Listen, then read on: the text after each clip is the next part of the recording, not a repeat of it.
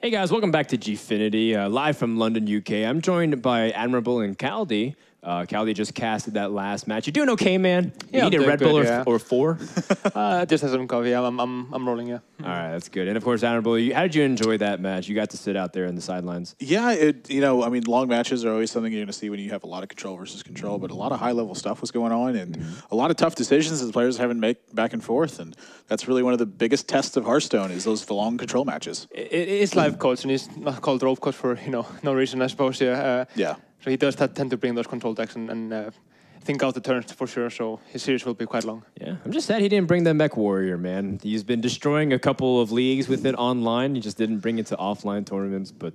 Maybe it's not perfected yet. Maybe Black Rock Mountain or a certain pocket in the metagame can develop. Maybe he's providing some sort of Axe Flinger version or something, to go for next level. Dude, Warrior. Axe Flinger is a really sick, underrated card. Until people realize it, like I was showing Tice when I was staying with him a couple of days in the Netherlands, the power of Axe Flinger. And then he brought it to NVIDIA match, I think, or his Ding It match, and he won with it. I was like, yeah, it's really good. Well, that's one of the Flinger is sick. Yeah, one of the biggest things that's most interesting about that card is stuff like Inner Rage and Cruel Taskmaster. Right.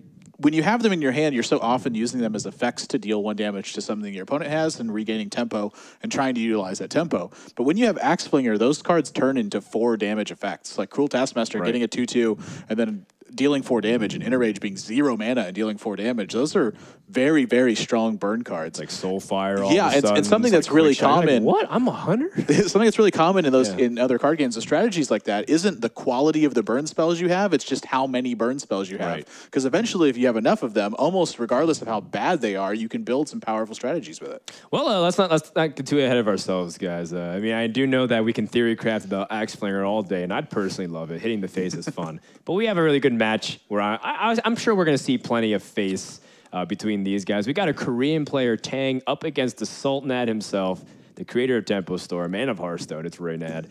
It's going to be a fun one because I think if this series goes the way that maybe how all three of us will predict, or maybe Reynad's not as prepared as he should be, and maybe the fact that Taeng is unknown, he's a Korean player who might be playing just like unabashed, shameless face decks, right? And just like, because that's what Koreans love. Koreans love being aggressive sometimes. Then maybe we'll see like an upset and we'll get a golden interview later on. So that's what I'm looking forward to, man. You just want it to be like the absolute just lowest of the low point. Like, I've been traveling a lot. I'm really tired. He's tired. And then, of course, he just faced me all three. That's what he's looking forward to the most. That'd be hilarious, man. Well, it would be. Part of the fun. There is something to be noted about the amount of travel that he's been doing, though. I mean, he just came back from, he went from Seat Story back home to back here. Yeah, the Firebat route. That's what Firebat did, too. Yeah, he was home for 19 hours, he said to me the other day when I was talking to him. That much travel really does weigh on your ability to make perfect decisions. So to see that influenced by his deck building and choosing something more aggressive, that wouldn't surprise me. But as far as Taeng is concerned, like you mentioned that Koreans like to be aggressive, but they're aggressive a lot of times in unique ways. You don't always see it just be early aggression. It's just weird combos. Like at Kranich, for instance, at Worlds, he played the Raging Worgen combo, and basically no one was playing that sort of deck. It wouldn't surprise me to see something very unique and interesting from him, and at the same time, Reynad choosing to go with more aggressive strategies. I think a thing to consider with Taeng is hasn't been traveling as much, but the travel from Korea is really, really long and exhausting. So I think that maybe a thing we can consider, I suppose. Yeah. But yeah, I mean, I still, traveling a lot now versus normal, it's a lot worse now because there's also new cards coming out, so you have to test them, immediately. So he may not have a lot of experience with the new cards, so that can play a big role, I think. I just wonder how much that has the external factors have an impact on the actual game itself, the deck preparation, because it seems like lineups are dictating the outcome of these series a lot more than maybe the individual plays themselves. As long as you play them reasonably well, it seems like Firebat's lineup, I think, carried him throughout the entire series. He just got really good matchups throughout the entire thing. And Life Coach, almost the same exact thing going into the second series. Maybe this time will be different. We actually have an update on how the groups have panned out thus far, because there's actually a lot of stuff going on. There's 2 stages here at Gfinity. So Zozas did defeat Kroba, even though he lost to Firebat. So that means Zozas goes into second place at that group. Of course, Firebat was able to advance, and as you saw on stream, and that's a pretty cool opportunity. Oh wait, sorry, I misspoke. Kroba then defeated Zozas in the match. So Kroba lost to Zozas initially. Sorry, I read that. I actually misread that. Well, that's one of the three, it's one of the 3-player groups, and so this is one that's unique. Not having the third player, it's these guys had to rematch to decide who's going to be the second person to advance to the groups. That's right. So, we saw Zozas, he didn't quite get his revenge match versus Firebat, and then Kroba did get his revenge match. Yeah, so Kroba advanced, and he's the guy who said, hey, I'm coming here to have fun, so maybe it might not be as important as advancing, but he did. Another thing to consider is that Zozas, who got second place last time, is now out of the tournament. A really sad thing. Yeah. Especially after, beating Kroba in the first match. So it's quite sad. I mean, that's what you got to do, man. You got to be the best every time. You can't just be the best once. As you saw, RDU did end up winning his series there, and Farmir faced off against Airbrush. And then going to Group C, we're still waiting on Reynad versus Taeng, and then the winner and losers will separate accordingly. This is a double elimination group where 2 advance. It's best of 5 conquest, so pretty straightforward from this point on. The winner of this will go and play Life Coach. The loser faces Bunny Muffins. Looking at the last bracket, Movies yesterday, he was asked which player did he fear most in his group, and he said it was Airbrushed. Right. But Airbrushed and Movits both lost their first matches in their groups. And, RDU was kind of gave him the look. We were sitting around in the player lounge. More specifically, Movits said, RDU tilts too easily. And it's like he thinks RDU is the easiest opponent in the group, and he lost to him. So I think RDU is definitely vindicated. And plus, I know Radu tried really hard for this tournament. He practiced a ton. He laddered so much, and he prepped for hours. So I think he's one of the threats to take it all when he's like that, when he's on fire. Yeah, he's always a threat, I think. Mm-hmm. And then, of course, we have one more group in Group D. Powder took out IB Dutch Boy. And then, of course, this happened yesterday off stream. Powder defeated Orange, and Orange narrowly lost to Dutch Boy. So that's our top 8 so far, as Dutch Boy and Powder were able to go through. Really fun stuff so far, but I'm looking forward to this match a lot just because I want to see what Korea has to offer. People consider Korea as one of the weakest regions in Hearthstone, at least the one that's broadcasted. I mean, I guess you could take the Antarctica region. There's no one really good there. But when I look at the totem pole in terms of the power rankings of regions, I put Korea towards the bottom. Mm-hmm. Yeah, it's sort of interesting you say that. We don't get to see too much of Korea, really, outside of the OGN stuff. Right. There's not that much of it that's broadcast. But what I've seen so far, it's been really strong. Kranich, of course, that guy's an excellent player. But the amount of quality from Korea so far, it seems like it's been very limited into the number of players.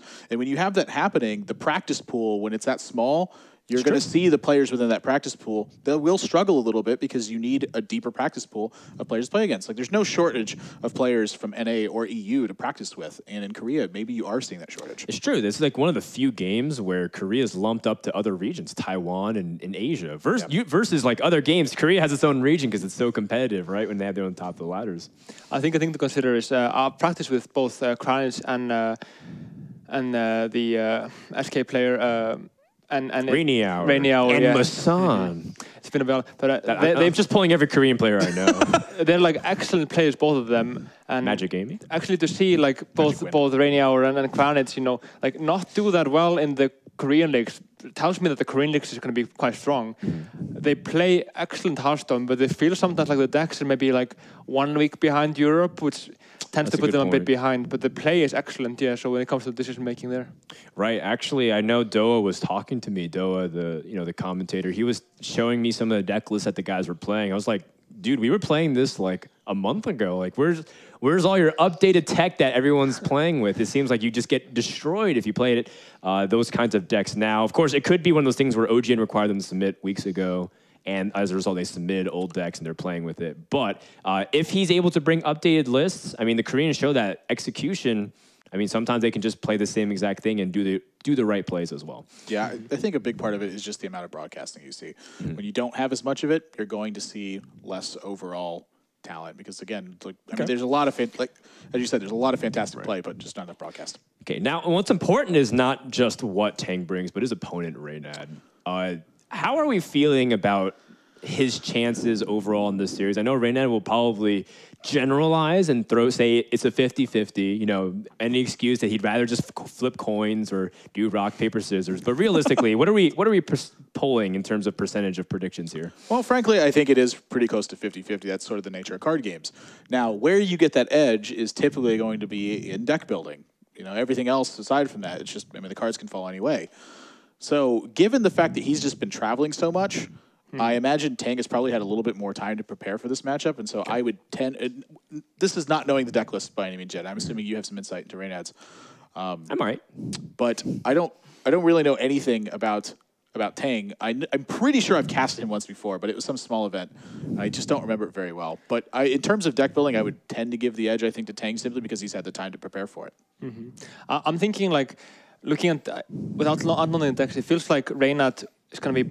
I think he's going to be playing better as he's not going to be as nervous. He's had more experience with this sort of thing. But if they bring the same decks, I'd say I'd give the Reynad the edge. But I would think that Taeng has had more time to prepare and I would be bringing the stronger decks. So I'd give it about 50-50 if the decks went that way. I'd say. Yeah. So you're not picking a player. You're just. I think this is the analysis corner where you're not allowed to have no opinion. You're forced I think slide that to Taeng maybe.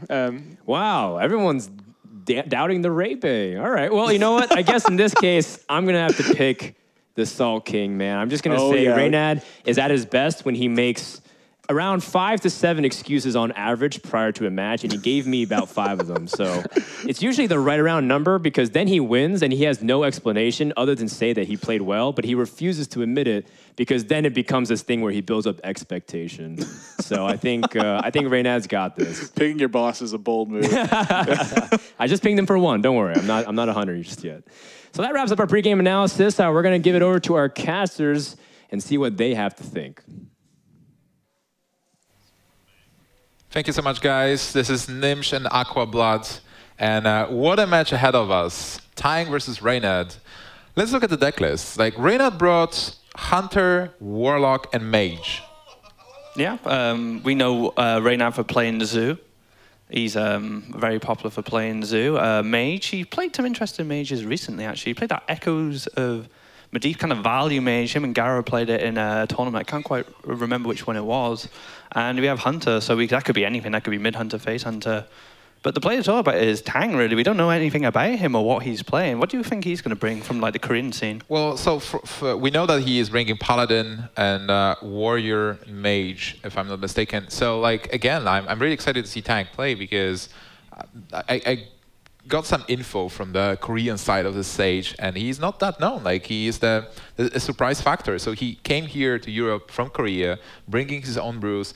And when I'm thinking about Korean players, I'm thinking about Kranich bringing his own specific decks, like the Combo Warrior for BlizzCon. So right now, I expect anything from Taeng. Like, Warrior can be the combo Green Patron deck, right? Like, Paladin, well, there's not that much wiggle room in Paladin, but still, he can bring his own twist to the deck. And the last deck, Mage, that can be anything. No, like you said, Mage can be anything. Mage is one of those classes right now which has access to so many different types of decks. But the Paladin could surprise us. I mean, Savitsa's been playing with a more aggressive Paladin recently, and that's been doing really well for him for some reason. Hobgoblin Paladin, actually, it worked for him, kind of, right? Like, for some time it worked, but then he actually did he lose with that deck? Can't quite remember, but he did upset someone. I think it was in Kinguin Pro League with, I think it was Frezza, actually. He beat Frezza with that in his lineup. But speaking of Korea is like start to make it splash on the Western world with Kranich and Reynad both being picked up by big esports teams.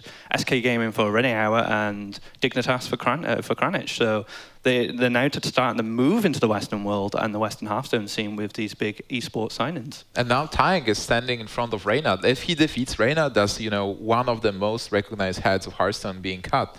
And but on the other hand, he had to travel here from Korea, and Reynad stayed in Europe. Like, normally, I would say Reynad had to travel the distance from US, Taeng had to travel the distance from Asia, but now Reynad didn't have to travel that much. Yeah, fatigue is definitely something that can be taken into account with these big tournaments. Players traveling from all around the world, 20-hour flights and whatnot, and they do take their toll. Especially if you can't don't sleep very well on a plane, for example, or something. So maybe that might be a factor. Or maybe Taeng just doesn't care. He's fine. He's well rested. He's had a day. So maybe that won't affect him.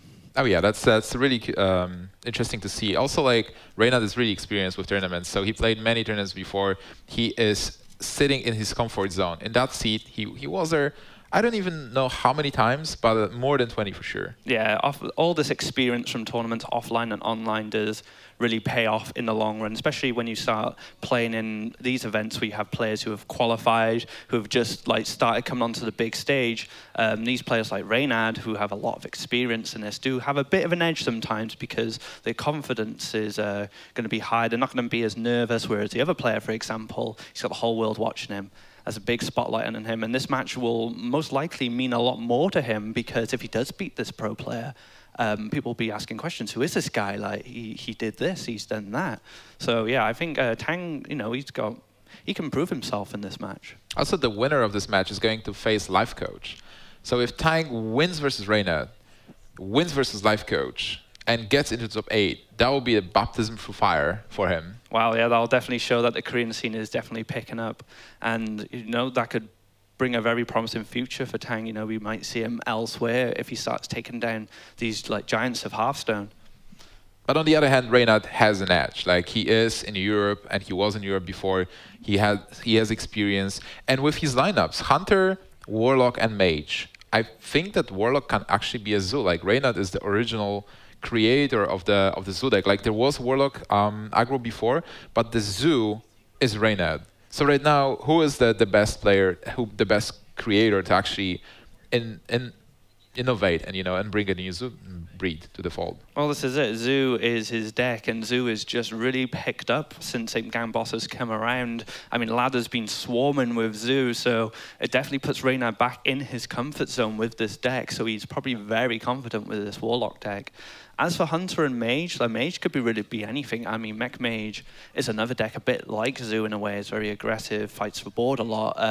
But also, like I said earlier, we had that Echoes Mage. So it's going to be very interesting what he brings. But we're going into the game now, and Taeng has got his Paladin, and that's 2 Loot Hoarders.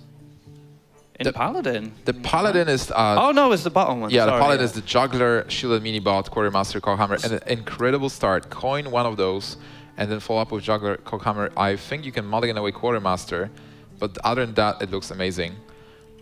So what? It looks like Freeze Mage. If I'm looking at double Loot Hoarder, I'm thinking Freeze Mage. Oh, we need to see these cards. I want to know what deck he's running. But looking at Taeng's hand, like you say, probably throw away the Quartermaster. Everything else looks pretty decent.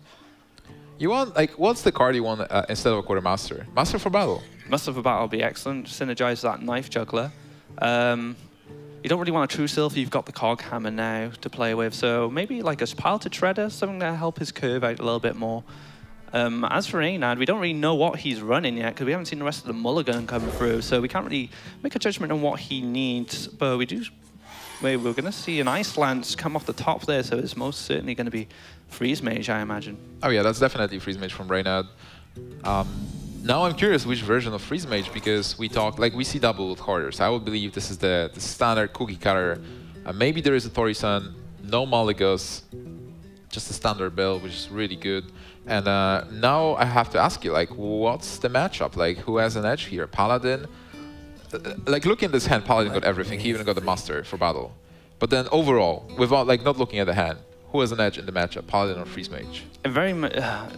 Overall, if Reynad draws a lot of his board clear, a lot of his board removal, I think he'll probably go in Reynad's favor, unless Taeng is drawing stuff like Leon Hands, anti-killbot, waiting for that Alex Straza to come down, and then just spamming heal on himself to get him quite healthy. But even then, a mage can still have enough burst in their hand to deal with a lot of healing, so it'll very much come down to the kind of like the key cards in each deck, which will kind of decide where this matchup is going to go. I certainly agree with that. And the key cards for Paladin are Lothab and Leon Hands. By the way, it is really interesting that Taeng didn't coin out Shielded Minibot.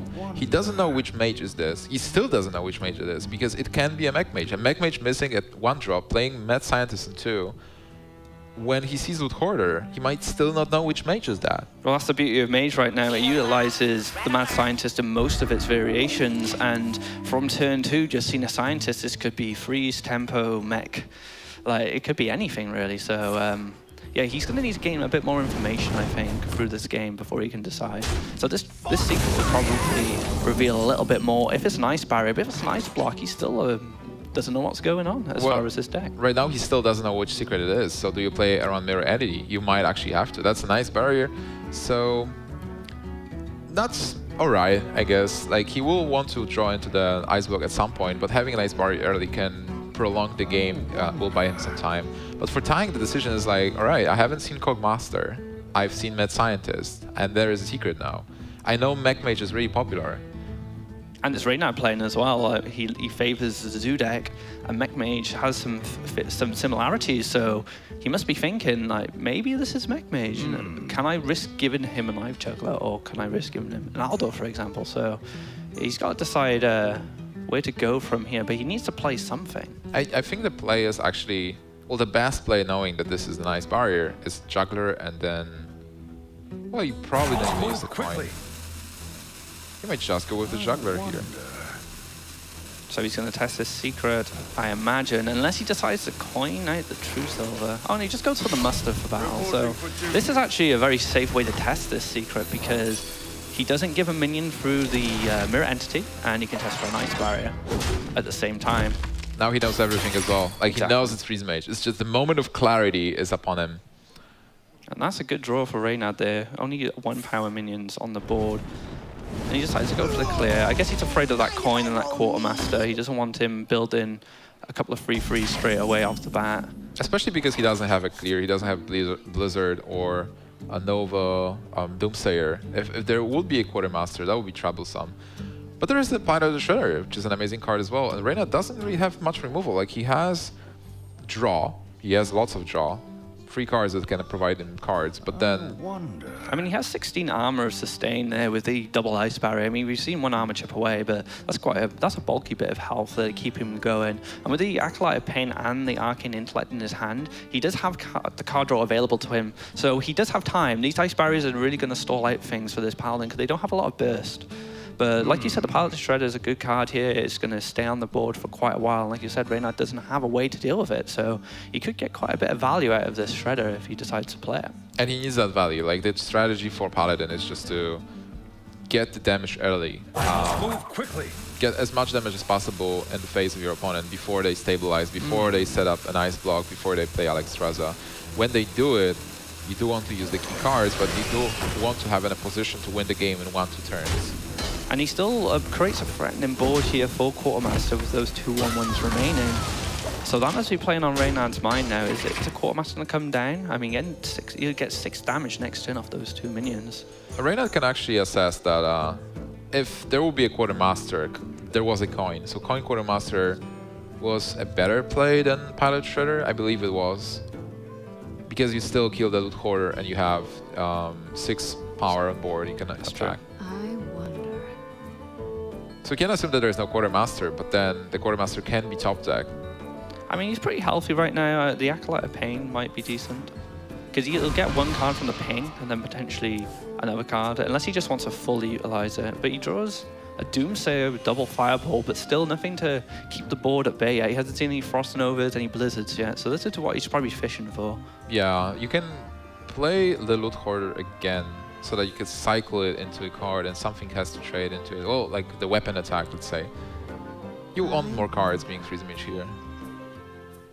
Just playing the Doomsayer isn't an option because it's just going to die and you want to clear board with it. And you want to keep the Foulnosphere burst. I don't think Reynad's at the stage right now where he's that desperate for more card. I mean, he's got a Loot Hoarder, it does the same thing, so I don't think we're going to see that going away. But he decides to go for the Pain. So that might mean he is a bit worried about the Quartermaster. Yeah, like instead of like playing Loot Hoarder and drawing another card, he hopes to top deck something. Well, he's not dead yet and he's far from dying with the 2nd Ice Barrier in hand. And he will draw many cards anyway. He has the Acolyte of Pain next turn. So I believe like Paladin would just... His Taeng, what do you do? Well, he's got Cogmaster. He can give a bit of protection to one of his minions from the inevitable board clear that follow, but I don't think he wanted that 1/1 to get it. Oh man, this is preventing the 1/1 from dying. So it's not that bad. Reynad can't ping it anymore. Well, if he was playing around Quartermaster, he's just got a 1/1 with Taunt and Divine Shield that could be buff, so. There's an Alexstrasza pickup for Reynad, but this turn might be just Ice Barrier and Acolyte of Pain. Is there anything else you can see here? I think maybe Ice Barrier and Loot Hoarder, so that you probably want to ping on his Acolyte of Pain. But it does take away a bit of the damage here if he decides to use his Knife Chugger to clear this up. The thing is, like, this is more mana efficient. Like, you're still drawing 1 card from Acolyte of Pain, and you spend 3 mana, so you can play Loot Hoarder, let's say, maybe next turn. Or like, turn after that. And the 1/1 trades pretty efficiently into the Loot Hoarder anyway, and it stays there with the taunt. Even a weapon attack. Or even a weapon attack, like you said, yeah. But right now it's like tanking, let's say this Acolyte is tanking 3 points of damage, and you still draw a card. But he's got that Alex Straza sitting there waiting. He's only got a few turns till he can use it. And with 2 fireballs, he just needs to draw a Frostbolt or something. And things will look really good for Reynad. He decides to use the 4 damage there from the Shredder. Oh, there is a Flame Strike. That's the first clear he needs. Reynad looking pretty comfortable here. This is quite a tough turn, I think. I mean, he could just drop the Sylvanas just for some power on the board, but what's he considering here? I mean, the heals from the True Silver are not really going to make much of a difference until Alex has played. Well, I like Black Knight because it's creating a body on board, which is a 4/5, it's not going to die. Sylvanas is fine as well. But then with Sylvanas, Reynad can just play the Doomsayer and Fireball Sylvanas. We've seen this before. Using Sylvanas to give the Doomsayer to your opponent. That's true, but he has just drew a Frostbolt, so he has a considerable amount of burst in his hand. And with the Alex Straza sitting there as well, it's only a matter of time before Reynad gets to throw that Alex down and start throwing fireballs around. So Taeng really needs to draw something here, like a heal, or he's going to be in a lot of trouble. Well, he has a True Silvers, so the first True Silver will offer 8 points of damage, and the second True Silver can heal a bit when Alex Straza is basically getting dropped. And you know, you just need to escape the 15 health mark. If you attack one with True Silver, you could get up to 17, and then Alex Straza, let's say, with reduced attack from Aldor, is not killing you, and you have 1 more turn to win. Yeah, that's true, and he decides to go with a Flame Strike there. Doesn't quite clear the board. He still has quite a few minions sitting around. But again, Taeng didn't really draw anything that useful. The True Silver might come down here, but I think the Black Knight is probably the best now. You've just seen a Flame Strike. Chuck 4 or 5 body on the board. Might be a bit safe. Might get Blizzard, but at least you won't be expecting a second Flame Strike if you've just seen one. The problem the Paladin is facing is not enough burst. Like, you want to grind the mage down, but you weren't able to actually kill everything because Reynad was playing minions. And right now, Reynad being at 17 is looking pretty good, even though he doesn't really have a way to clear the board, and he doesn't top deck anything here. Well, all right, he actually has the play I mentioned before, like just stealing, giving the Doomsayer. And he didn't even have to use a Fireball this turn either, which is really good, so he keeps that burst in his hand, and he did draw another Icelands. So Falnas, Frostbolt, Icelands, Icelands. Oh, and there's the Ice Block as well, wow. There's an Ice Block, but it's not, doesn't really matter that much. Yeah, Paladin's never going to be able to do that much damage, especially with no board, so Reynad's looking really comfortable here. And he opts to use the True Silver to keep trying to chip away at him, but he's not going to get the heal when Alex Straza comes down. But we do see the other True Silver in hand, so something to consider. Oh, you can also, like, if you want to be super safe, you can go Antonida's Ice Block, but I don't think there's need for that. Alex Straza here, you know the True Silver just got used. You hope there's no heal bot or lay on hands. We do see a big Game Hunter in his hand. He has a way to deal with this, but... How much damage is there with, like, the Icelands, double Icelands Falnas? That's 5. A lot. So 6, 8, 10. This is 5, 10, 14, 21 damage from the whole thing. And he does get an opportunity to play the Ice Block next turn. No, like, Reynad wins right now. Just right now, does he? 21 points of damage from Falnas, Fireball, oh, right, Frostbolt, yeah, true, double yeah, Icelands. Alright, so Reynad is going to take game number 1 with his Freeze Mage, a pretty well-played game, nicely executed. Paladin struggled. Taeng wasn't able to develop the board enough to be able to push for damage, and he didn't have the heals. Like, he had the True Silver, but 21 points of damage coming from Reynad on 1 turn with the Falnas, double Icelands, Frostbolt, Fireball combo. It was going to be a tough match for Taeng anyway, just because of the matchup. And like you said, he didn't. We were saying earlier that it was those key cards that will make a big difference in that matchup. And unfortunately, Taeng didn't draw any of them. He might not even play them. Well, he was surely playing them in hands, but he might not play the Lothab. Like, Lothab is coming in and out of decks, and because like there's Torisan now. So Torisan, people tend to play more greedy decks, and but on the other hand, from Taeng's perspective, I didn't see that many greedy cards. Like, he played the standard list. He had Black Knight, which is a conditional card, but then nothing really did surprise me. Maybe Cockhammer and Black Knight is not traditional, but it's just 2 cards. Yeah, they're kind of like the optional picks you would, would take in Paladin, because you've got like a few slots in there you can kind of switch up with things. So I wonder what he's predicting with that Black Knight. I mean, it's a card that kind of dips in and out of favor very often. So he might have had a read on what people are playing, and that's why he put in there. We just won't know. But we'll see that Paladin list again, so we might see some other things come from it. So what do you think Reynad's going to pick next? Well, he has the Warlock and he has the Hunter. Both decks are good, whatever version he has. And I would expect Zoo from Warlock being a Zoo and Hunter being the Face Hunter, because those decks are super powerful right now. But I would not be surprised if he is playing a Handlock or like a Demon Handlock with Demons. But on the other hand, with Taeng, I am really curious if Taeng did his research, because, you know, like, Taeng is playing in Korea. I believe he's playing on the Asian servers. And the metagame might be a bit different. Like, we don't talk about it that much because EU and NA are really similar with regards to what people play. But then the metagame on the Asian server might be a bit different. So if he is not, like, you know, he qualified, he played really well, he won versus those people, and he's here. And maybe he studied his opponent a bit, but maybe he didn't. And he just brought the decks that feel good to him. And he might be surprised by some cards. Yeah, there's definitely a point to be made with the meta. I mean, look at the Chinese priest, for example, the one that ran Death Lords and Light Bombs.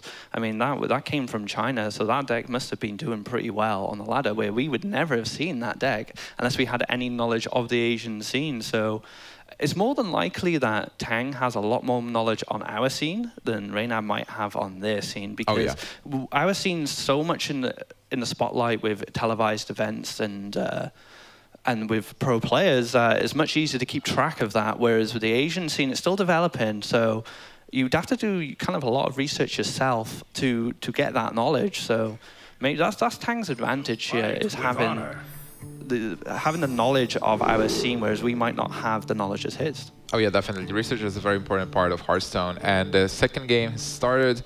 We have Taeng taking his Paladin again, and Reynad getting the Face Hunter. And I can tell, because I play a lot of Face Hunter in my time. Yeah, I've played a lot of Face Hunter too. And that Quick Shot, a new card from BlackRock coming into this hand.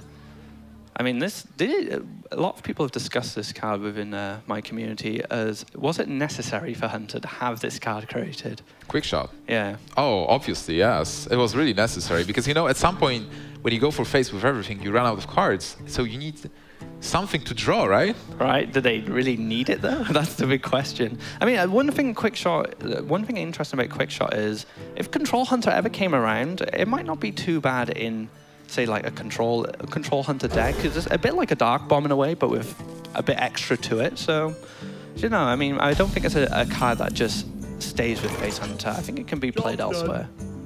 Oh yeah, definitely. It's just a good removal card for Hunter. But then it fits in Face Hunter because you do empty your hand. And you recharge it, yeah. So what do you think about the hand for Taeng here for Paladin?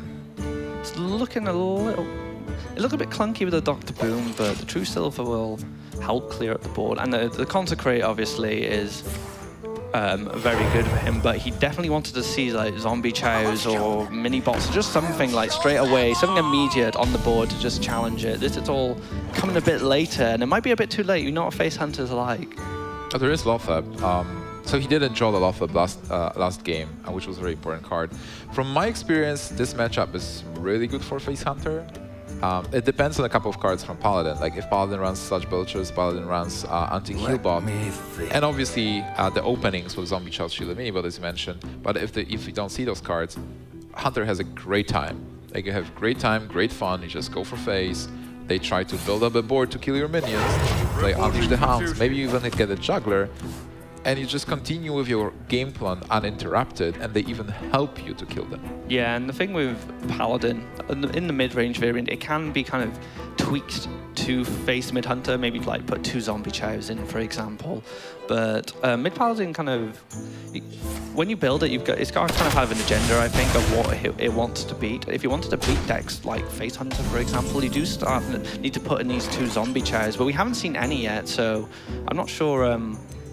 I don't think it's aimed in that direction yet, but we haven't seen enough cards. But like you said, it's just such a rough time for Paladin, because you can just do what you want with Face Hunter. And the Owls especially, those Sludge Belchers might not even matter because of Owl. Oh yeah. On the other hand, I want to mention that Reynad's hand is really bad. Like, he missed a 1-drop. His 2-drop was great, but then he basically missed... Alright,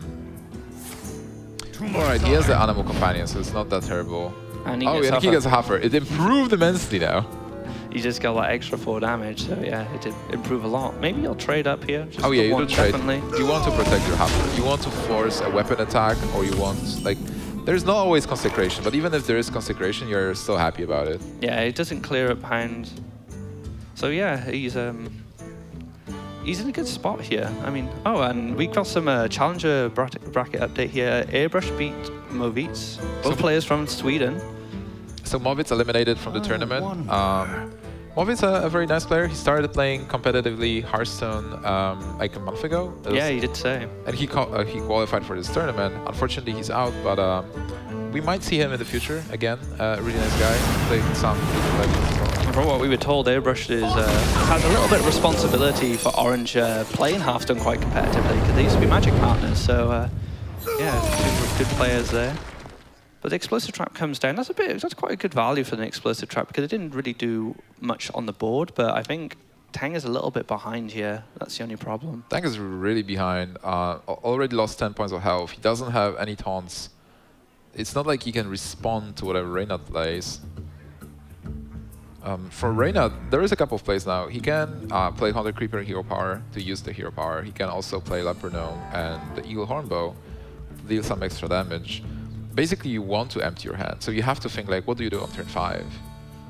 Yeah, he's in a different situation, because some hunters, especially face hunters, before Quickshot came around, they wanted to utilize that hero power as much as possible, because they would eventually just run out of steam, and the hero power helped with that problem, because it's just 2 damage to the face, and that's your agenda anyway. But now Quickshot's about, like, you might want to just empty your hand to cycle through. I mean, if you play Quickshot on the later turn, you might get like a Wolf Rider, and that's 3 damage again, for example, and then all of a sudden you've got 6 damage, so it's a very powerful card in Face Hunter.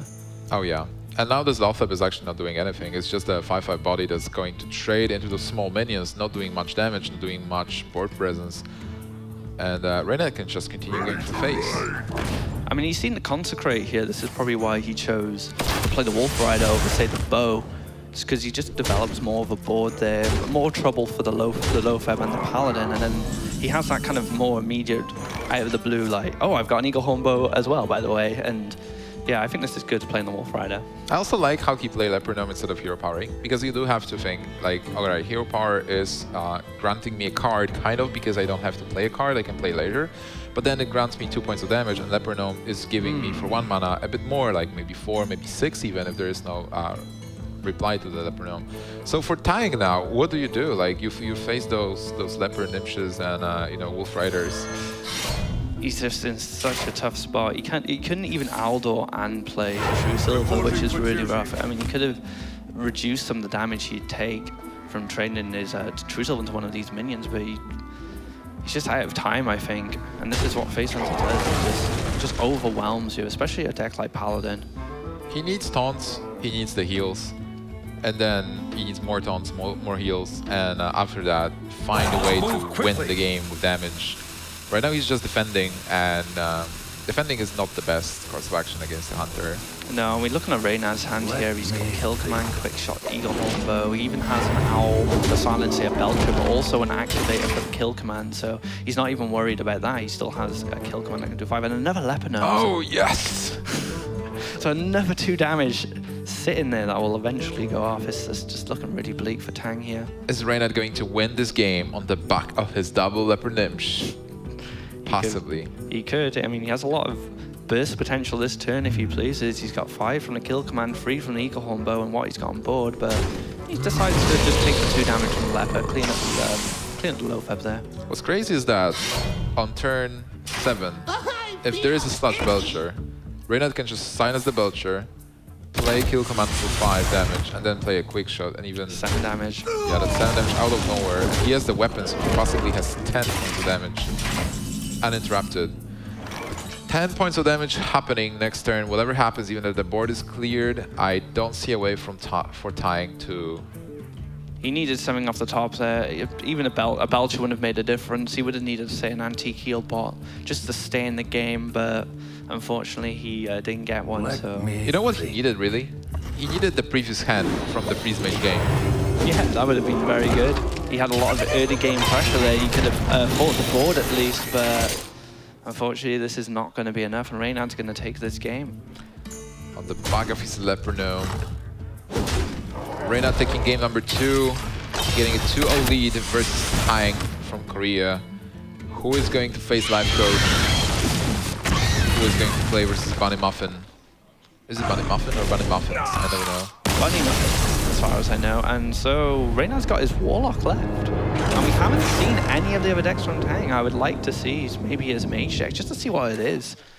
Do you think that Taeng is actually losing on purpose to conceal his other decks?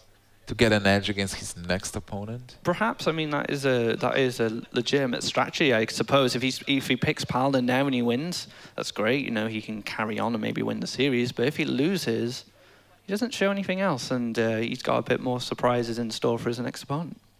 All right, that was an excellent reply to my joke. So Paladin, one of the decks that actually can lose 0-3. Like I've seen Paladin losing 0-3, and it's a deck that often kills itself. Like you get those clunky draws.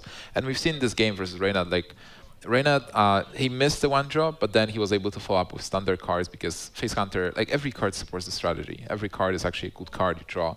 And for Paladin, he got a really clunky hand. Do you think he just continues with the Paladin now? And because he has to win one game? I think so. I think you just use the Paladin. Don't reveal any information to your opponents. If you do lose this game, obviously you play to win. You obviously don't play to lose here, but it's definitely a strat. It's like a backup strategy. If I lose this game, no one else knows what I'm playing yet, so at least I've got that surprise factor. And I've seen it. I've actually seen it done. I've seen it done against me actually. Some players, a player in Green Sheep actually just used Mech Mage against me for the whole thing in one tournament because he didn't want to reveal anything else to me. And I had no idea what else he had for the rest of the tournament. So I think it's a viable strategy. Did he win in the end, or did you win in the end? I won. You won in the end. Yeah. All right. All right. We'll never know what Green Sheep played in that tournament, but now Reynad is playing. Oh my God! What was that? What's this Warlock? Did we just see Doomguard? I haven't seen anything. I think we just saw a Doomguard. So this is a zoo. Oh, it's not a zoo. It is a zoo. It could still be a zoo. It's got a knife juggler. It's Reynad Zoo. Sunad. That very old school tactic of Void Terror, because there's so many Voids now. Void Terror eating the Nerubian eggs and such, or Power Overwhelming Dominions. Maybe that's what he's going for here. Void Terror is such a fun card. But still, Taeng, looking at this juggler, probably sigh of relief. Like, facing Handlock in this situation would be terrible for him. But facing Zoo and having the shielded minibot, at least he knows that he can do something. Oh, Reynad's expression there when he drew the other Doomguard, he did not look pleased with that. Yeah, that's a standard Reynad draw. Everybody knows that Reynad is an unlucky player. I mean, I think he's pretty happy here with the dagger hitting the shielded minibot, but we do see the cock hammer in his hand, so it may not make that much difference. Oh, and our shielded minibot. But then there is the cock hammer, as you said. Interesting. True Silver will be important. Like, from my experience, this matchup, from Paladin's perspective, is that you need to get Consecration at some point. Like, if you don't get a Consecration, Zoo will overrun you. Like, you are going to kill those minions, but they pump so many minions at the same time. They draw cards. So, they can tap also, because you spend all your resources to just cut the board. And all of a sudden, 2 more cards come down. Yeah, all the time. You need like a big Consecration, maybe with equality, maybe without equality, just to get that edge. So the board is cleared and you have a reset around like turn 6 or 7. You're like, all right, the board is reset, and now I can play my Tyrion into quite an empty board and then go from there. And it's harder for Zoo to deal with that once you've cleared a lot of their board and they're just tapping for things. Because they can still draw stuff like 1-drops and 2-drops. And when you slam that Tyrion, like you said, after that big board clear, it could be a nightmare for Zoo to deal with right now. Oh, and Ruben Egg top deck for Reynad. So he will be able to get something from that Void Terror. And this turn is not terrible as well. Like, even though Taeng had a really good start with that Coghammer and the Shield and Me bot, Reynad is able to just attack into the 2-2, get a token, get Implosion. He's definitely scared of Consecration. But if there is no Consecration, he gets an edge. Implosion is... 3. Almost 4. Almost 4. Yeah, you got the extra guy from the Gamble, so you could call it 4. I mean, he doesn't draw the Consecration either, but even then, like you said, you might need to consecrate a board like this, but it's not the best Consecration you can have. You want him to have some more high-value targets there, like Knife Jugglers, for example. I mean, he's just killing tokens at that point. But he gets well, 5 now. Those tokens are still dealing damage, and it's not like Paladin can do much about them. But we do see the heal bot, actually, which we were talking about in the Freeze Mage game. So he does run low fab and heal bot. And, well, we have CLA on hands? I can't remember. Not yet. No, we haven't. So it seems like the Freeze Mage game, he got really unlucky with the draws. Yeah. So this is a tough turn. I snap play the Ruben Egg and Void Terror. I just need to think about the order, how to do it. Especially because I haven't seen Consecration.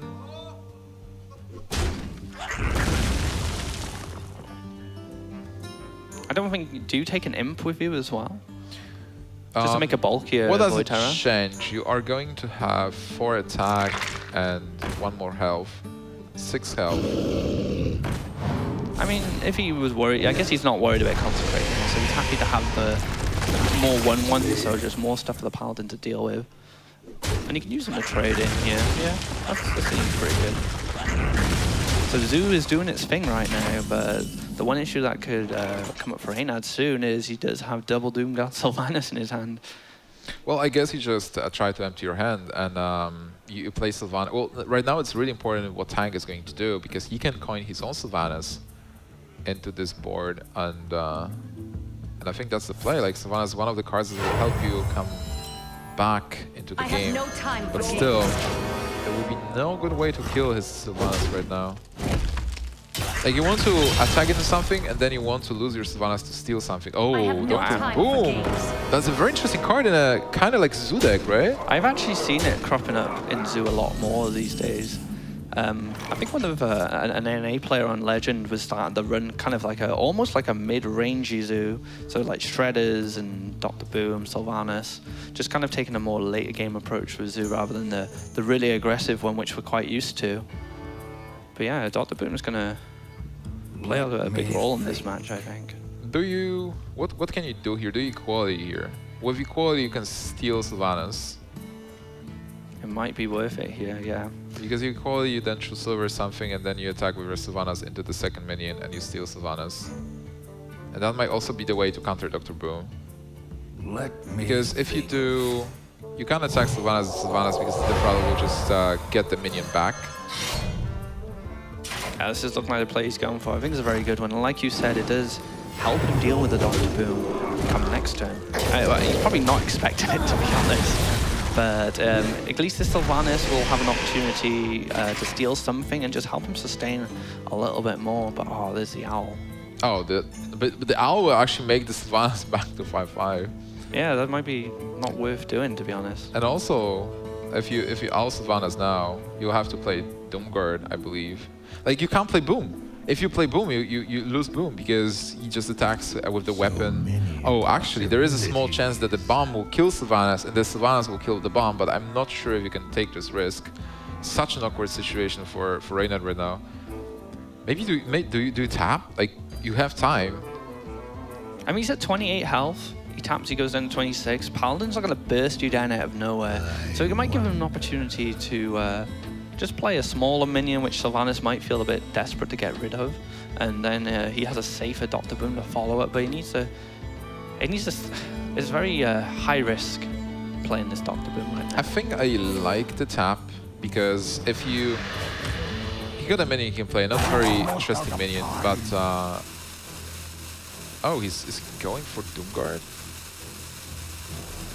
If he goes for Iron Beak now, silences Sylvanas, he can even play the Abusive Surgeon, and next turn he can play Boom, and he knows that next turn there is no Tyrion, the Tyrion will come after Boom, if there is a Tyrion. If he goes for Doomguard, there is a chance that he will not, like, Doomguard will get stolen by Sylvanas, so it's not doing anything. So I think that was a correct play. What do you think about not playing the Abusive Surgeon? I think he should have played it because he needed the True Silver. He needed Sylvanas to hit something, I think. But I think Taeng can actually come back here. Probably, he's got an anti-kill, but he's got the heal. He's got a Quartermaster, so he can start to generate some tokens, and then he's got a Tyrion, so he's got a lot of the late game stuff. And the problem with Reynad's kind of late game here is he may end up discarding one piece of it. So yeah, it's interesting. I think double Doomguard is actually Reynad's signature move. I heard him talking about it a lot. Signature double Doomguard, yeah. That's not what you want to have as your signature move as a Zoo player, really. Oh, he played Quartermaster before making a token. That's a very interesting play. That was a mistake. Yeah, that was mistakes were made. They were. Oh man. The first time in competitive.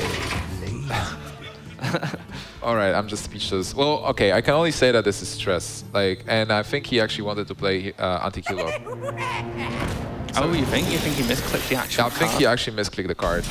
Because anti-kilo was definitely a valid play here, and he wanted to play anti-kilo. He just took Quartermaster. Okay. Well, So, I don't think he's out of the game just yet. I mean, he just got his own Dr. Boom, and he can clear up this Dr. Boom with Sylvanas and the Quartermaster.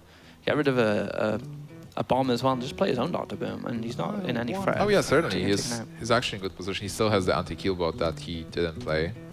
But I have to say, like, this was the most awkward moment I've seen in the competitive play ever. Or playing it, what? Picking the wrong card, yeah, it's pretty rough. I mean, especially with so many viewers as well. I mean, he's got to look past it now, not let it affect his confidence, and just think, all right, it happens, mistakes happen, just carry on playing. I'm in a good position. Yeah. Oh man, he's taking the gamble here. He is going for the boom, and he will go for a bomb. And then if bomb hits face, Doomguard is possible 7 damage with Abusive Surgeon. Is he going for the other boom? Yeah.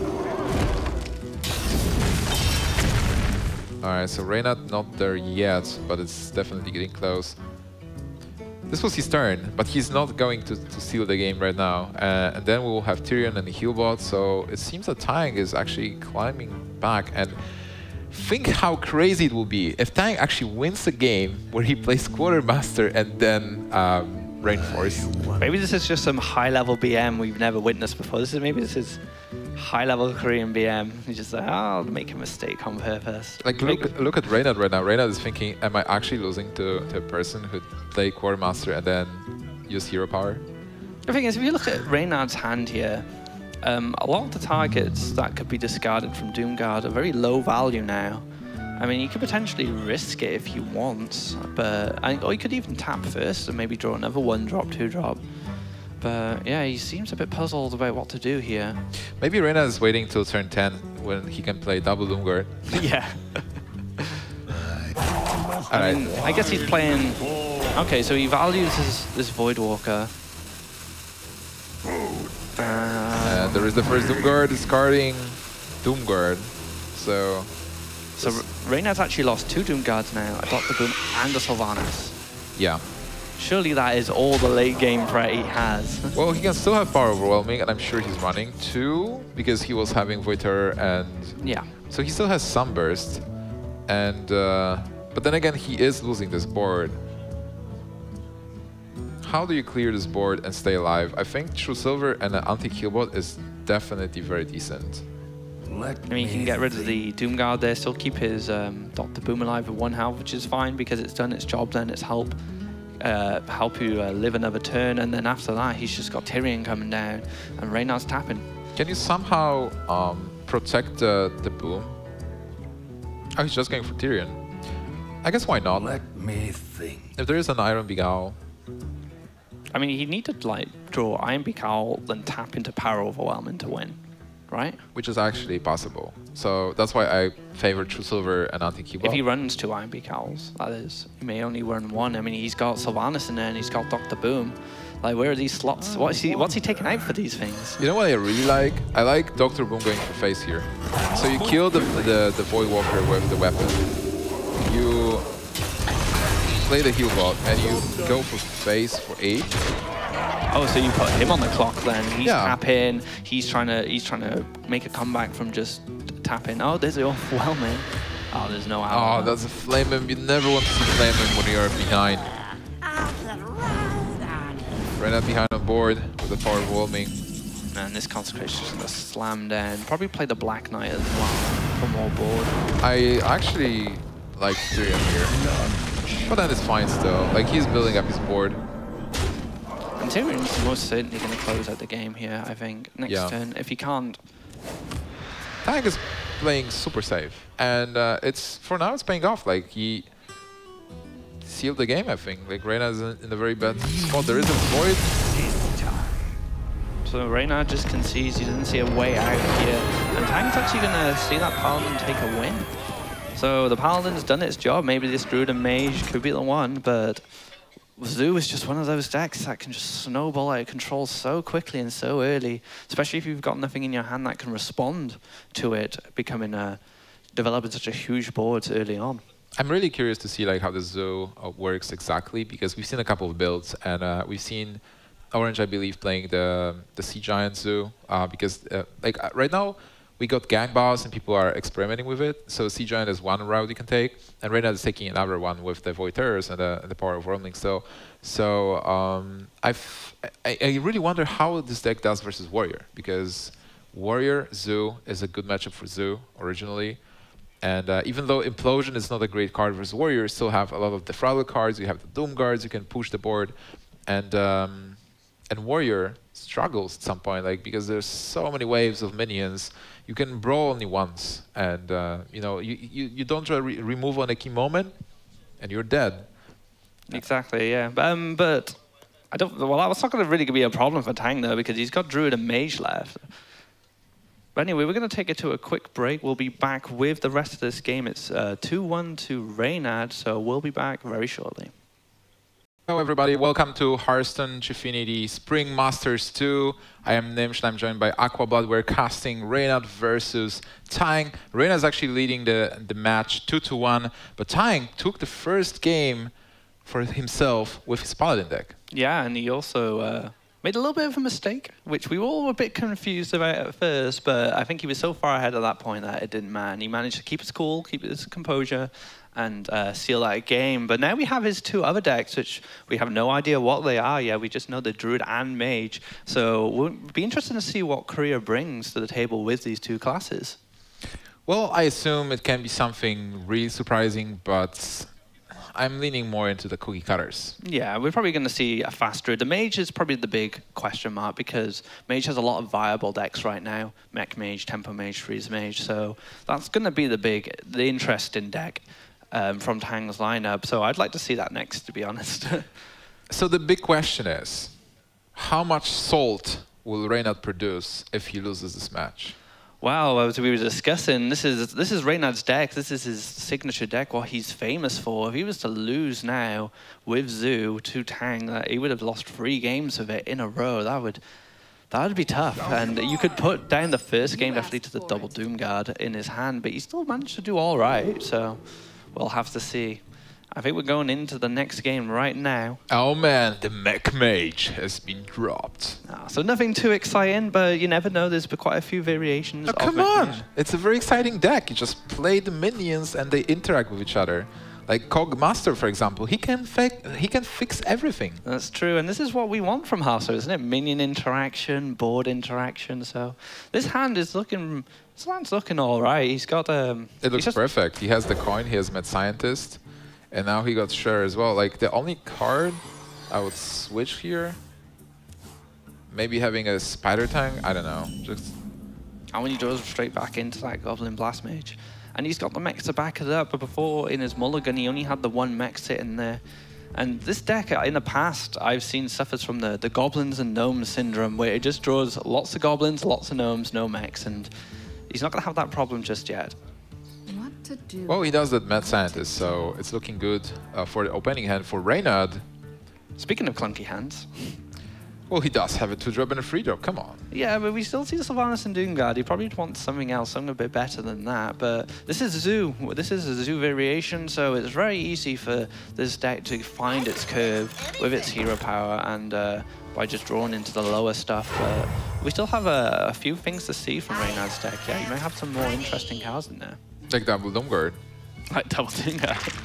A very interesting play by Reynad here. If Taeng actually misclicks an attack into the Nerubian egg, it will produce a 4/4. It will indeed.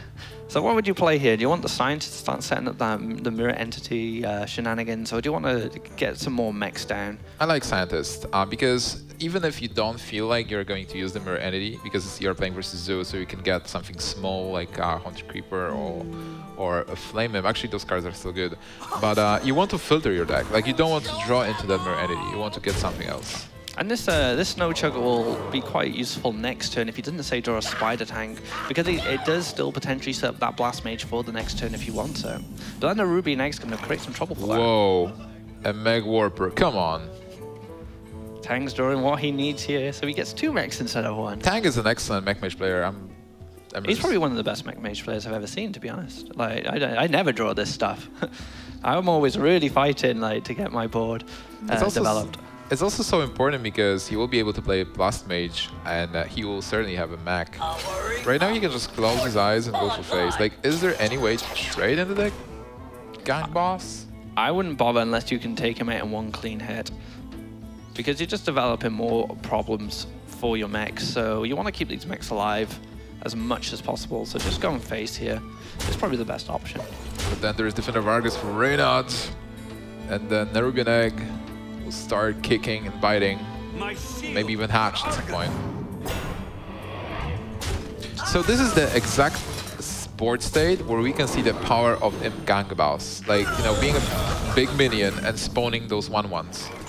The thing is, the Nerubian Egg, now it's been activated by Argus, is going to pop eventually. So it does make the Blast Mage a little bit better because he doesn't have the randomness of it hitting, say, the egg when it was at 2 and spawning it. Because now it's activated anyway, so unless he can silence it, which Mech Mage generally don't run, he's going to have to deal with it eventually. So maybe Blast Mage is good here, and he can clear up the Imp Gang boss with the Cogmaster. Yeah, you attack first, and then you play Blast Mage. So he's got a good turn here. Still, Zoo is fighting back. Like, Reynad built up a board. Right now, Mech Mage is forced to trade.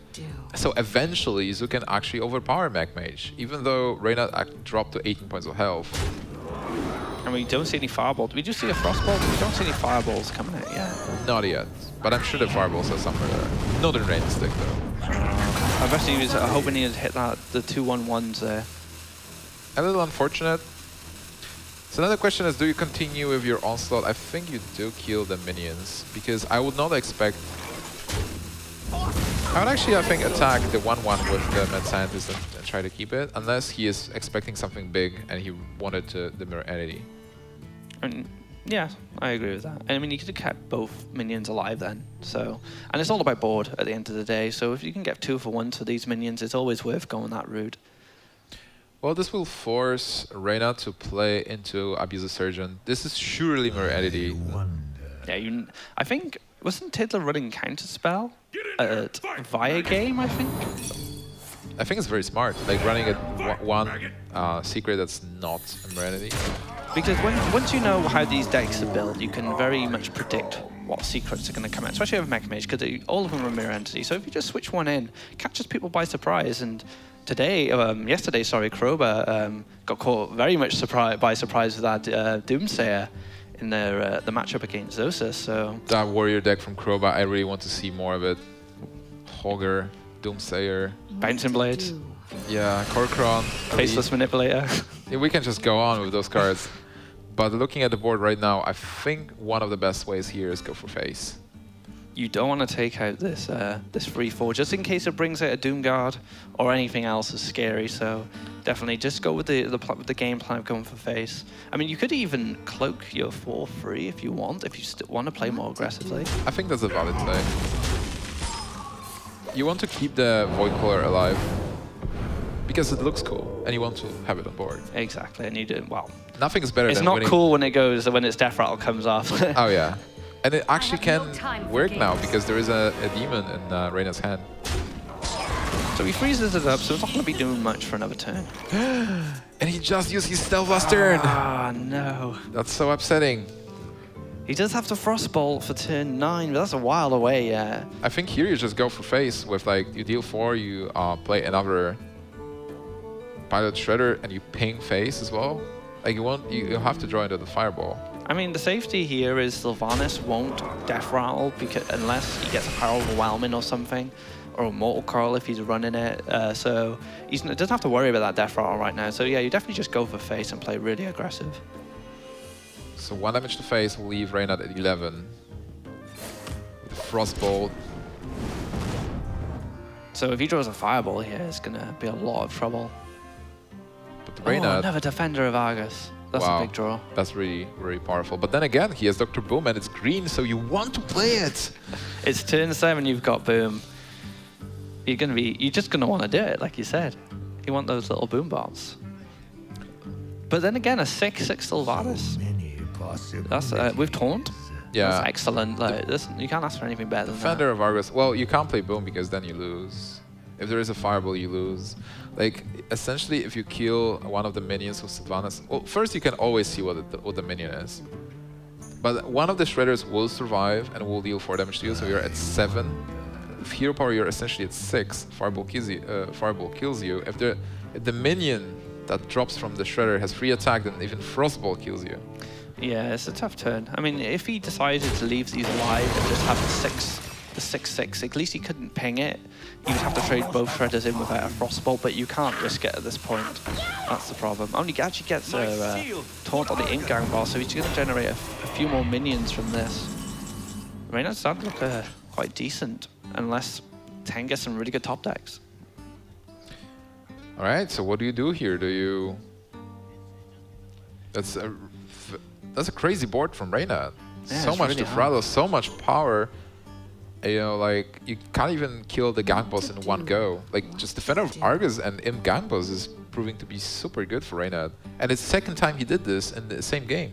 The thing is, he's going to get a minion here, regardless. Even if he runs the Pilot Shredder into the Ink Gang bot and pings it, he gets 2 1/1s, and then he drops whatever minion he drops. And even if he trades into the Sylvanas, he'll take that minion. So if it's a Doomsayer, that's excellent. But other than that, it's looking pretty tough. How many times people are looking for the Doomsayer? Like, everybody wants to see the Doomsayer. It's actually a viable thing in a match. Like, if I get Doomsayer, I win. There is a possibility. This is Hearthstone. I've seen Forsen get a Doomsayer from his opposing Pilot Shredder. Forsen had this amazing play. He innervated Torisan, then he did something else, and then he attacked the Pilot Shredder, and his opponent got a Doomsayer. And then Forsen gave me a look, and then lost. Okay, so... A Juggler. Fits right at home there in Zoo. He just pings it. So this is looking good for Reynad all of a sudden. I think I will ping phase actually, because if I ping phase and I draw Fireball, that's default. So that's 3 knives from Dr. Boom as well. And you're most certainly going to play it here. Oh yeah, you definitely do it. Oh, he's hoping to hit that shield, I imagine. Can Reynad have a lethal situation? Oh, that's Thunder Reynad. Oh my god. Well, Reynad, that juggler wasn't yours. You stole it. I don't think I've ever seen someone look so disappointed at Dr. Boom hitting their own board. Absolute disappointment from Reynad's face there. Yeah, the salt is real. And the juggler really trolled him. Well... He's still looking good. Like, he can't complain about that. Yeah, but he doesn't have lethal next turn, so it gives Mage 2 turns to win the game. 2 turns to top deck a Fireball. Almost out of time. Reynad's so disappointed about this. Like, why? Why is this Why happening? me? Like, he doesn't even get a knife from the gangbos now. Alright, so he's going to generate that extra token here. Doesn't get the knife to use the knife juggler. Somehow, ping into the juggler actually paid off now. That's not what you wanted to see. Well, there is a spider tank. I think what you have to do...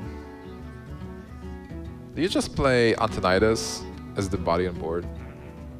I don't think so. Spider tank and ping face. Yeah, you need a top deck fireball to win, so you have to set up for that play. For that top deck, otherwise you're just going to lose. So how much damage is there incoming? This is 9, 11, 15, 18 points of damage. Reynad needs 6 points of damage to win. So he needs 2 power overwhelming. So he needs to draw the power overwhelm off the top, and then he needs to tap into it. Or power overwhelming Doomguard. And if there's a minion on board, he can actually attack with the minion into the minion, kill it, make space. Is it actually safer not to play a minion here? Yeah, but then you're only saved by the fireball top deck. But and can you win otherwise? If you play Spider Tank, it doesn't change anything. So not playing a minion is actually a play. Because if he plays Spider Tank, he opens it up for a Boombot to hit into it and him hit face, and then he can play like a Doomguard or something. So if he doesn't play anything, it's actually better. Yeah, that's actually crazy. Like, not doing anything this turn is probably the best play, or no play. Yeah, he goes for it. He's fishing for a fireball. If fireball top deck is going to win the game for Taeng, if he doesn't get a fireball, he is in a very bad spot. Even if Flame Strike doesn't help. So this is do or die. That's not a fireball, so Reynad is going to win the game with his Zoo and win the series versus Taeng 3-1. I mean, he was living on a prayer there. He needed one card. We don't know how many cards he's got left in his deck, but I imagine it's within the 15 range. So yeah, he was clutching at straws for that win, but Reynad takes it, going 3-1 against Taeng. Oh man, using that stealth on a pilot shredder and then getting Antonidas is surely painful. Exactly, because he would have had that fireball he needed if he had played that turn 8, so maybe that was the deciding part of the game. So this marks Reynad advancing to play Life Coach for in the winners final of this group. And Taeng is not eliminated yet, he will play versus Bonnie Muffin. Bonnie Muffin, yeah. And the winner will play versus the loser of Reynad and Life Coach. What an amazing match. Like, we haven't seen one deck. We haven't seen Druid from Taeng. Maybe we'll actually see Druid in the next match. But wow, Reynad's doing good. And now Reynad versus Life Coach. That would be an amazing match to see. That's going to be an incredible match. And looking at Reynad's decks and now seeing Life Coach's decks, it's going to be very interesting because Life Coach has brought very control-heavy lineup. Very greedy decks. And Reynad's deck's quite aggressive in comparison, so it's going to be the aggro versus control kind of battle is going to be a very good match. Oh yeah, definitely. And so who do you think has an edge, actually, like Reynad or Life Coach?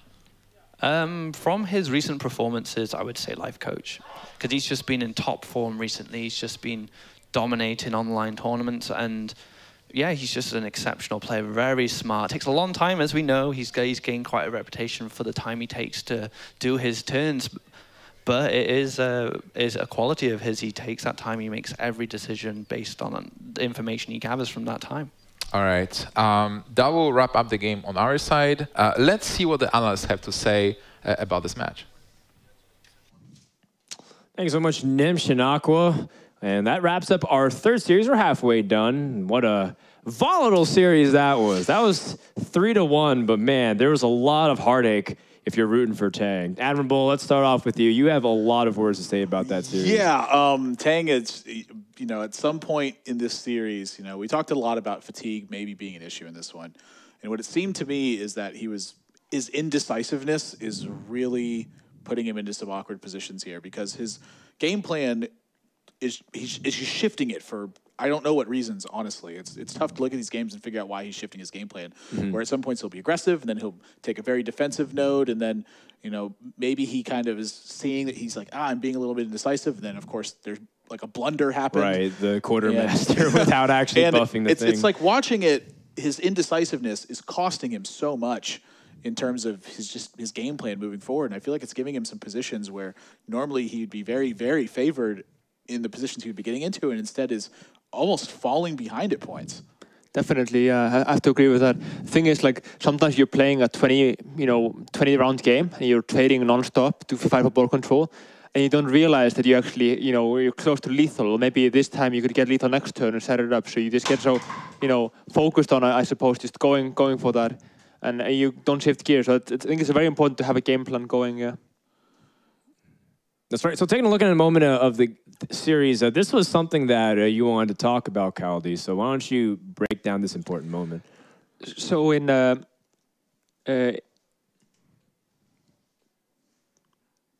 running blank there, the freeze mage versus the paladin. This was game number 1, and I guess what happened was eventually Reynad just got like the right combo, and it's like at that point there was just too much. Is this the point where you have to seize control as the paladin? Like, why is not flooding the board? Like, talk to me, Admirable, about what's going on here. Well, I mean, the way you're going to beat this matchup is obviously you're not going to be able to grind him out. Like, one of the biggest things he's going to do is he's going to draw a bunch of cards, keep control over his life total, Alex Strauss you, and then try to burn you out of the game. So you have to just apply a ton of aggression at this point and kind of throw caution to the wind and just hope that things work out really well for you.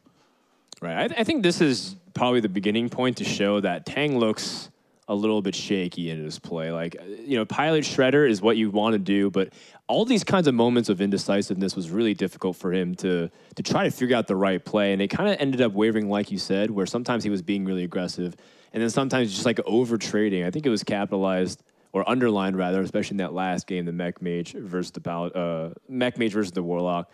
There's another moment that we wanted to pick out too with the Paladin versus the Hunter game, where that was one of the most passive ways to just lay down and let the lion eat the prey. That was exactly what happened. He just did nothing. He kept hero powering when he had stuff to do and just fell super far behind on board. There was a point, at least, with the Altor there, where he was turn 3. He had a Mad Scientist on board, and he decided to go for the hero power with the Altor. I mean, Altor generally, I guess, against Druid, etc., you want to, like, shut down a 5-drop, but against Phase Hunter, you have to play it on curve, because if you turn 6 or 7 when you have 10 health and you have 8 cards in hand, it doesn't do you any good. So you really have to play really aggressively against Hunter. Like, value doesn't matter, and I think that's definitely a point to bring up there.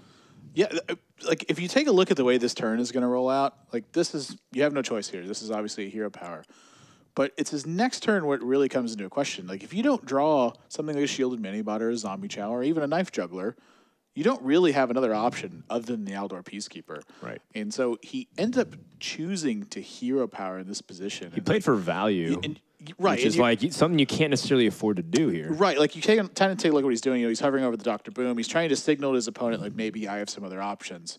Maybe to play a little bit of mind games here. But when you go into this Aldor Peacekeeper turn and you choose the token instead of play Aldor Peacekeeper, against Hunter, you don't often have a lot of high priority targets unless you're playing against something like Savannah Highmane. So he may have chosen to go with sort of a cautious turn there instead of going with the Aldor Peacekeeper, but you're basically paying 1 mana for +2/+2 on a minion when you play Aldor Peacekeeper there, and you're also reducing the Mad Scientist attack by 1. I think a thing to consider when you're playing against Hunter is drawing the 1 and 2 drops are just absolutely crucial, and that if you don't get a 1-drop or a 2-drop, you're way far behind. But you need to also play incredibly aggressive, go face with the True Silver, like, just really get the cards out as fast as possible in whatever manner. Like, it doesn't matter if it's for the maximum value, like you play in many other situations. You just get damage on the board and get minions on the board fast. Yeah, that's right. And as a result, that Aldor Peacekeeper never left the hand. It was just like all game, and it could have been doing 3 damage per turn for about 3 or 4 turns, and that could have been the difference maker. Taking a look at the third game, the Warlock Zoo versus the Paladin. We're taking a look here on turn 4. Is there anything specifically happening here that speaks to you guys? Well, this turn was pretty straightforward. I mean, this is looking like Implosion, but sort of going forward, it was difficult to identify what kinds of turns he should be using Doomguard on and what turns should he be saving Doomguard and really pushing forward. And the most critical position I feel like he got into this game was sort of later down the line. This wasn't the exact turn, but this is really where it started. Like, pretty much every single turn going forward after this one, there was an argument for playing Doomguard. And finding the right spot to play that Doomguard afterwards was really where the fine line was being walked. How is it influenced by the second Doomguard, though, in this case? Like, do you want to maximize both value, or do you just need the pressure on board and just like say screw it, sorry, second Doom Guard? Sorry, my twin, I'm doing this alone. Yeah, go ahead. It's really hard. It's kind of like having two Quicksand in hand. Like, you know, you can't get value out of both of them. So it depends a bit like on actually I guess you don't want to lose the Dr. Boom, I think, was the main issue with that.